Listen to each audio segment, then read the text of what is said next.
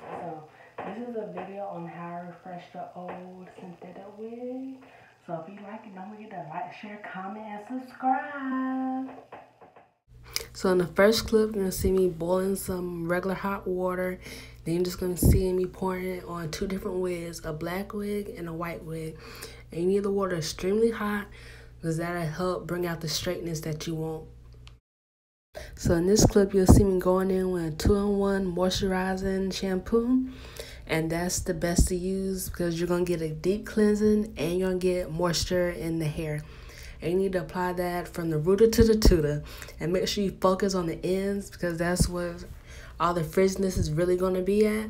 So you'll see me squeezing it in the hair and just running my fingers down it. So I want to make sure everything's clean because you might have product buildup in it. I don't know why you would. But if you put some type of essential oil in it, it's just going to be a product buildup. So you just want to make sure you wash all that out. And if you straighten the hair, you want to get just all that stuff out of it. So it'll be like brand new. So you'll basically see me going in doing the same exact thing with the blonde wig.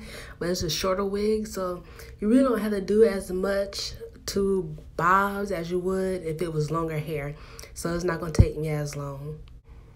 Like I mentioned before, bob wigs is going to be easiest for you to fix, and you'll see me about to blow dry it so I can help get it straighter and dry.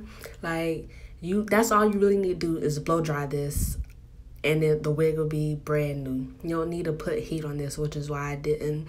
And you're just going to see me focus on the ends a lot because that's where like my problem areas were. Like everything else in the wig was fine. Just focus on the ends and put like an essential oil, like a little bit of argan oil on it and help it give it some shininess. It won't make it heavy. You'll still have flow and bounce with it.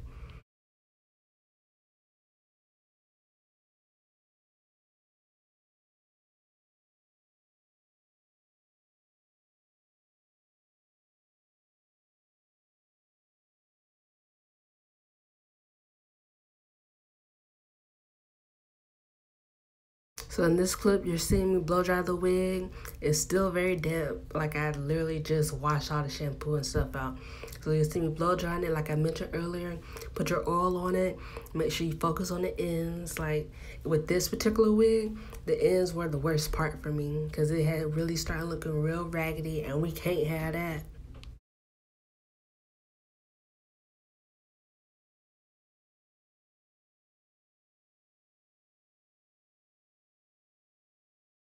So after all the blow drying, you'll see this is how the wig looks just after just blow drying. I haven't done nothing else to it. And it still looks just brand new like I took it out the package. Look at the ends there. From the beginning, you'll see a total big difference. So that's why I love this process of doing it. It's way easier and not time consuming at all. Okay, so this is nighttime, so you have two different methods you could do. You could braid the hair up, or you could get 2 toilet tissue rolls and roll the hair in it and clip it up out the way, and then just put a bonnet on it and just let it go, and it'll be fine. And then like I just let the wig sit. I didn't do anything. That's why it's looking real crazy.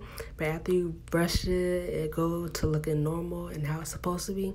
And if you can see, I had a little bend just from that toilet tissue roll. So that helped the hair like all be uniform together.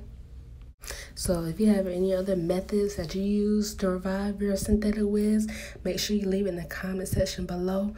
And don't forget to like, share, comment, and subscribe.